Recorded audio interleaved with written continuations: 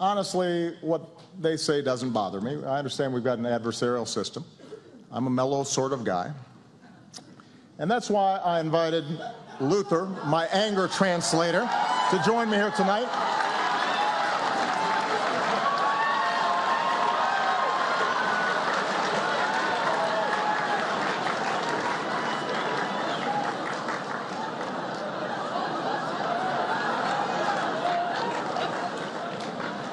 Hold on to your lily white butts. In our fast-changing world, traditions like the White House Correspondents' Dinner are important. I mean, really?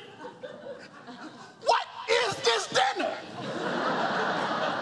And why am I required to come to it? Jeb Bush, do you really want to do this? Because despite our differences, we count on the press to shed light on the most important issues of the day. And we can count on Fox News to terrify old white people with some nonsense. Sharia law is coming to Cleveland. Run for the damn hills. Y'all's ridiculous. We won't always see eye to eye.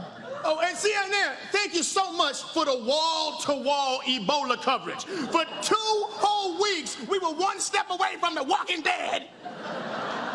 And then y'all got up and just moved on to the next thing. That was awesome. Oh, and by the way, just if you haven't noticed, you don't have Ebola. But I still deeply appreciate the work that you do. Y'all remember when I had that big old hole in the bottom of the Gulf of Mexico, and then I plugged it? Remember that? Which Obama's Katrina was that one? Was that 19, or was it 20, because I can't remember. Protecting our democracy is more important than ever. For example, the Supreme Court ruled that the donor who gave Ted Cruz $6 million was just exercising free speech. Yeah, it's the kind of speech like this. I just wasted $6 million. And it's not just Republicans. Hillary will have to raise huge sums of money, too. Oh, yeah. She gonna get that money. She gonna get all the money. Khaleesi is coming to Westeros. So watch out. Woo!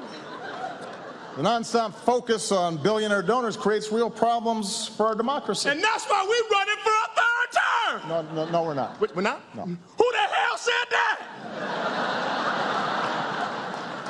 But we do need to stay focused on some big challenges, like climate change. Hey, listen, y'all, if you haven't noticed, California is bone dry. It looked like a trailer for the new Mad Max movie up in there. Y'all think that Bradley Cooper came here because he wants to talk to Chuck Todd? He needed a glass of water. Come on. The science is clear. The science is clear. 9 out of the 10 hottest years ever came in the last decade. Now, I'm not a scientist, but I do know how to count to 10. Rising seas, more violent storms. You got mosquitoes, sweaty people on the train stinking it up. It's just nasty. I mean, look at what's happening right now. Every serious scientist says we need to act. The Pentagon says it's a national security risk. Miami floods on a sunny day, and instead of doing anything about it, we've got elected officials throwing snowballs in the Senate. Okay, I think I got it, bro. It is crazy. What about our kids? Okay. What kind of stupid, short-sighted, irresponsible bull? Whoa! Hey! What? Okay, no, hey.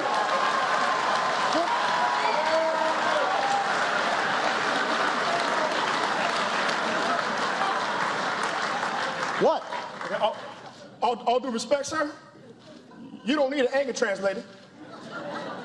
You need counseling. So now I'm out of here, man. I ain't trying to get into all this. Go.